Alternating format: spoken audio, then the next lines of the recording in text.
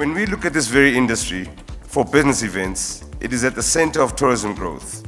It contributes enormously to the sector's development, and we're optimistic that the strategies we are implementing will push our events industry to new heights. This concept is to provide a single marketing theme that all South African trade, including business at large, can participate in growing the local tourism market. We want to make travel more accessible to the potentially lucrative domestic market, which remains largely untapped. I'm sure this is something we can all be enthused and buy into. On the international front as well, we have formulated an investment framework. The business events industry is a great industry to invest in, and we really want to amplify what we're doing around this space because you contribute significantly to our goals and our targets as a country as well.